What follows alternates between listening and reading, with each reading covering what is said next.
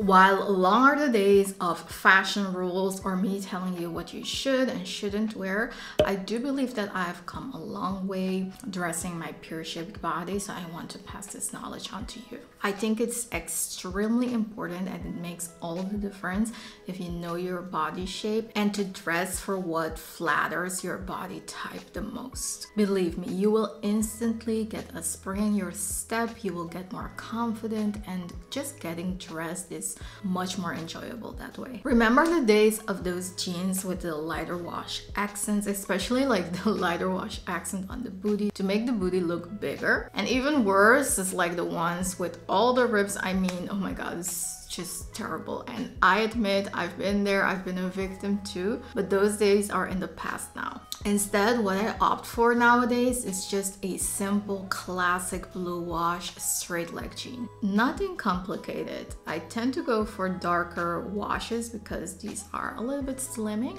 and of course high-waisted because this accentuates the smallest part of my body. And most of my jeans are cropped because I love to show a little bit, a sliver of ankle. Don't try to reinvent the wheel. If you're pear-shaped like me, just try this out. Another thing that I don't buy anymore is anything that's hip length. So basically all the overcoats, the jackets, the bomber jackets, trench coats, all of that, if it hits me right at my hips, it's a no. It's an instant no for me. Instead, I opt for a maxi length, a cropped length, or either case, something that covers the bum. Pieces that hits us at the hips, it just accentuates that part of the body even more, and it makes the look disproportionate. It looks when you adjust a photo just in the width instead of also adjusting it in the length, it just looks very cartoonish. So for example, jackets, I love the cropped one that I have from Ami. It just hits perfectly on just above my hips. Blazers, I love my oversized blazers.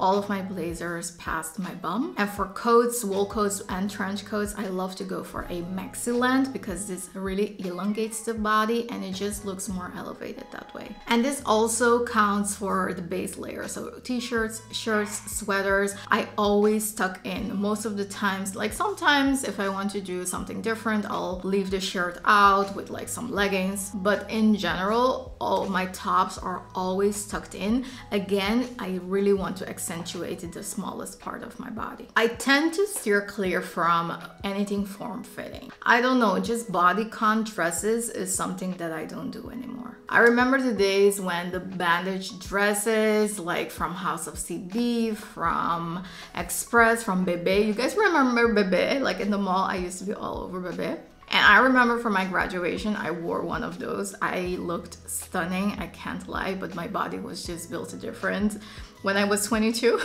Like, first of all, I have a little belly that I'm way too conscious about to be wearing like things that are too form-fitting at this age, and the bum is bumming, okay? So we gotta be modest over here. I mean, there is a time and a place, I'm not gonna lie, but in general, I tend to stay away from those. All right, I'm not gonna lie, I do have one form-fitting dress in my collection, and it's black, of course, what's new? But most of the times that I wear it, it's like with an oversized blazer over it. So instead of the classic pencil skirt, go for A-line skirts. Instead of booty shorts, just size up in your shorts 1 or 2 sizes. Get it tailored, taken in at the waist, just to make sure that there is enough room between your thighs and the fabric, it looks way more flattering that way. Instead of the bodycon dress, these days I tend to lean more towards a slip dress or sundresses. Instead of leggings, I go for wide leg pants.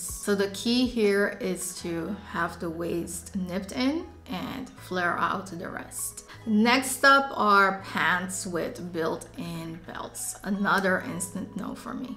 I have tried them, believe me, I have tried, but it just doesn't work for my body shape. Anything that adds bulk to my hip area, so embellishments, bulky belts, patterns, extra pockets, it just doesn't work. Instead, I just go for a simple trouser or pants. No bells and whistles, just something super classic, tailored. It can have some pleating, but that's it. All my pants are just solid colors. It's nothing like groundbreaking. And if I feel like the outfit is missing something, I'll add a belt myself. There is just so much power and simplicity. That's 100% what I believe in. All right, I touched on this one before, but I just don't do low waist, low rise anything. I'm team high waisted all the way, even mid rise is pushing it for me. I find that high waisted pieces are a good disguise for my little tummy that I told you about before. Again, it accentuates the tiniest part of my body. And in my opinion, it's just so classic. Like, it's not something that goes in and out of style. If you look at tailored men's pants, it's mostly high-waisted or like mid-rise to high-waisted.